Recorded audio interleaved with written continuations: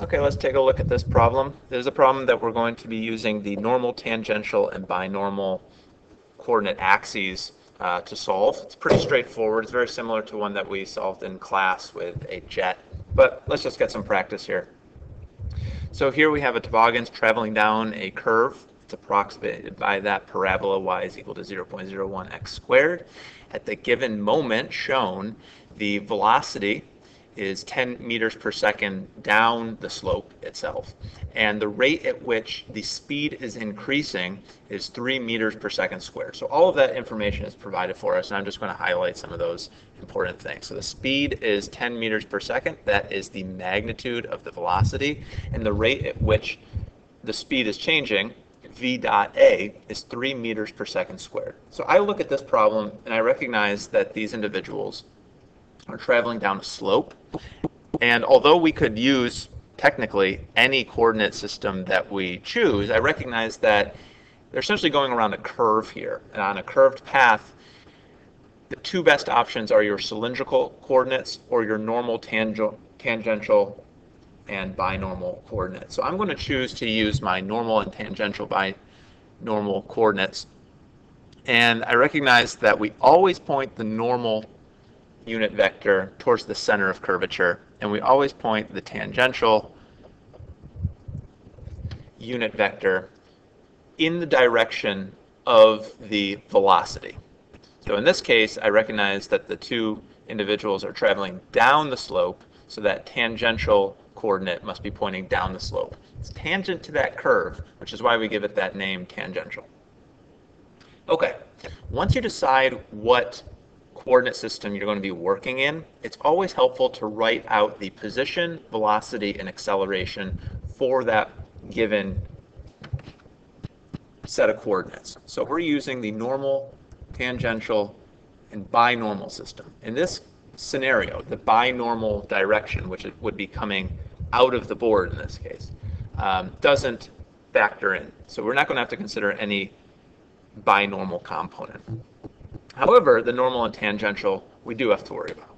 So first things first, let's write out our position according to our normal, tangential, and binormal.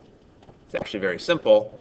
Because the normal, tangential, and binormal set of axes follow the object as it moves through space, there is no such thing as a position vector in this set of coordinates. Our velocity is not too difficult either. The velocity vector is simply the magnitude of your velocity, which we know is our speed, and the direction of the velocity is always pointing in the tangential direction. That's how we define the tangential direction. We said that it's in the direction that the object is moving, and in this case, it's down and to the left on our diagram. And last but not least, we have an acceleration that we've developed in class for our NTV set of coordinates. The acceleration in this case has two components. It has one component in the tangential direction, which is the magnitude of the velocity with respect to time, the change in speed with respect to time, and this points in our tangential direction. And there's another component which is called the centripetal acceleration, or our normal acceleration, which is equal to the speed squared divided by the radius of curvature, rho, in this case. So the question here is asking us to determine the magnitude of the acceleration. When it's all said and done, we should find the magnitude of the acceleration. And when we look here, this is the equation that we're going to be solving for. In order to find the magnitude of any vector, you take the square root of the sum of the squares of the components of that vector. So we'll need to be able to determine v dot, and we'll need to be able to determine v squared over rho. More generally, we can refer to v dot as the acceleration in the tangential direction, and we can refer to v squared over rho as the acceleration in the normal direction. Okay? These are one and the same. Okay, so how do we proceed? Well, let's start circling all those values that we know right offhand. The problem gives us v dot. It tells us 3 meters per second squared is v dot. So that value is known. It also tells us the speed at which the boys are traveling on the toboggan down the hill. At that given moment, they're traveling at 10 meters per second. The only unknown in this problem is rho. We need to determine the magnitude of A, so that means we need to know the components of A. V dot is one component. V squared over rho is our other component. We don't know rho. That's really all that we're after. So we developed an equation in class, or we talked about this equation rather, that the radius of curvature rho is equal to this seemingly messy combination of terms, 1 plus the quantity dy dx squared, all of that to the 3 halves, divided by the second derivative of y with respect to x. So in order for us to find rho, we will need to be able to find, we'll need to have to find dy dx, d squared y dx squared. This isn't all that difficult because we're given the equation describing the path on which these two individuals are traveling down the road or down the slope. We know that y is equal to 0.01x squared. Dy dx therefore is 0.02x, and our second derivative d squared y dx squared is equal to 0.02. Now I'm going to go to a new page,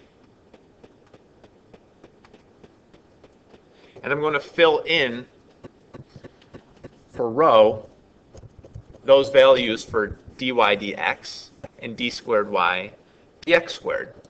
When I do that, I get 1 plus 0.02x, that's squared.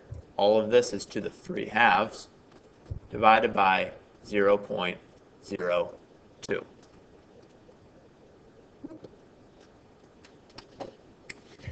This is an equation, isn't it? It tells us that the radius of curvature is a function of the x position. Depending on what position we put in for x, the radius of curvature is going to change. Okay? If we were to put 0 in for x, that would give us a certain radius of curvature. If we were to put 100 in for x, that would give us a different radius of curvature. So at what location are we interested in? Well, the problem reads that we want to determine the magnitude of acceleration at that given moment at A, and at that given point, the x-coordinate for A is 60 meters. So rho at 60 meters is going to equal 1 plus 0.02 times 60 squared to the 3 halves divided by 0.02. Rho turns out to be 190 meters. So now we know rho. And if we go back to the previous page, we knew what v dot was. We knew what v was. Now we know what rho is. We can construct our acceleration vector. And once we construct our acceleration vector, we can determine the magnitude of that vector, which is what the problem was asking for us to solve for this entire time. So our acceleration vector now becomes v dot 3 meters per second squared, and this is in the tangential direction, plus v squared over rho. At that given moment, the speed of those boys is 10 meters per second. We square that, divided by our radius of curvature, which is what we just solved for, 190 meters.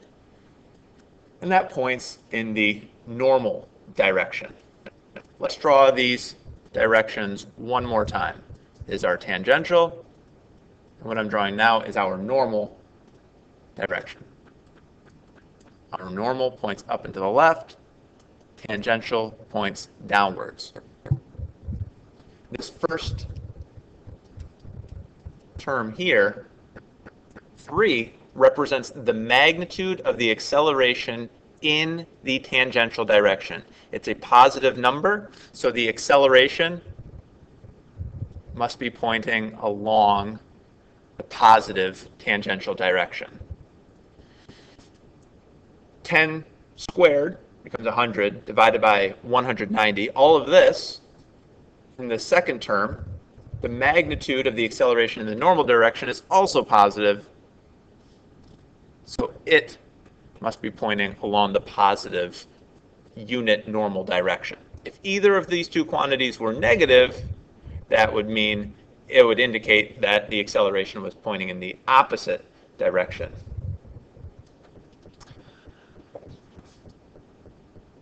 When we simplify, our acceleration is equal to 3ut plus 0.525 in the normal direction. This is in meters per second squared. Notice that above 10 meters per second, when we square that, becomes 100 meters squared per second squared. And when we divide by 190 meters, the units become meters per second squared. The magnitude is the square root of the sum of the squares. 3 squared plus 0.525 squared. Plug this into our calculators. We get 3.05 meters per second squared. What direction is this total acceleration pointing in? Well, if we go back to our diagram here and we use our parallelogram method, we can find that our acceleration is sort of pointing off at an angle in between the normal and tangential directions. Now, the way I drew it is a bit misleading because we find out that the acceleration in the normal direction is much less than the acceleration in the tangential direction. So this arrow ought to really be pointing down here more. But even so, the point is still made that the acceleration is shared between the tangential direction and the normal direction.